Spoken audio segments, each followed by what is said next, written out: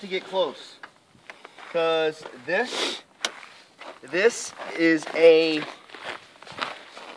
TECA, as Ford calls it, and I've removed it from the case because I'm pretty sure it doesn't work and it's broke. So I put a large strip of solder in there where it keeps breaking every time I go to start the truck.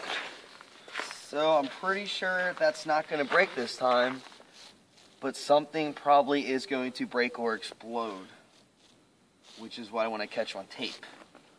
Alright, battery's hooked up, cables are hooked up. No, you need to get in there. Yeah, you right. need to get in there. Look, it zooms. Get in there on the computer. It zooms. Watch. Bink. There we go. You're going to hear clicking. That's normal.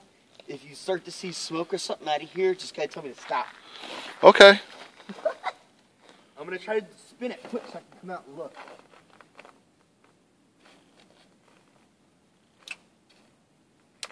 Yep, it's sparked. Yep, it's sparking. Sparking. It's blowing. It just blew up.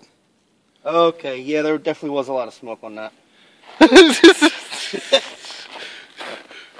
Oh, I smell it too. It smells just like burnt electricity. How about electronics? Or electronics, that too. Oh, look at it. Look at it. Oh, that cracked. That split. What split? The circle thing there, somebody told me to check it a long time ago. That now is cracked.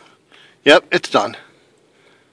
So, yeah, I'm pretty sure this TECA is now broken. Let's look at I'm sure it can be fixed, but I certainly do not have the skills to do that.